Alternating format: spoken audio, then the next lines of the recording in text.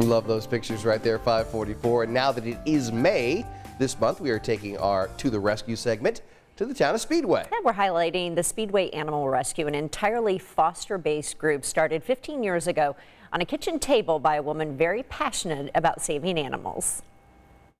So this is Aldo Andretti. He is a 9 to 10 month old Jack Russell Beagle mix.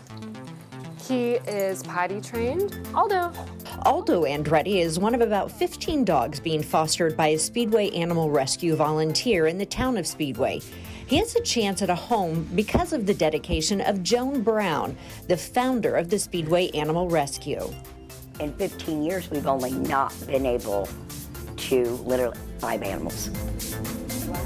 5 animals, yes. So I really pride myself on that because it's traumatizing enough to have to go and sit in a shelter.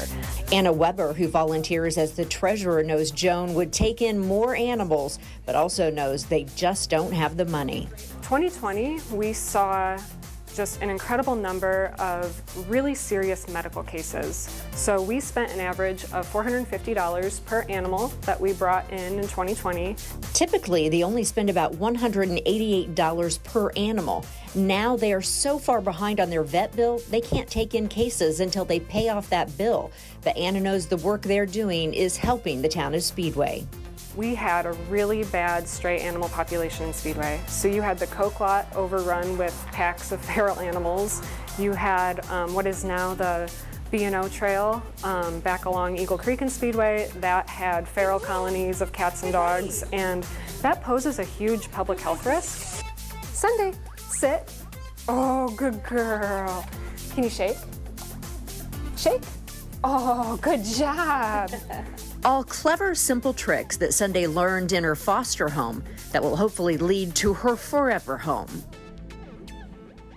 All right, so several of those animals, Sunday included there and Aldo, are still up for adoption. If you'd like to find out more or help the Speedway Animal Rescue with their mission, you can donate on our website.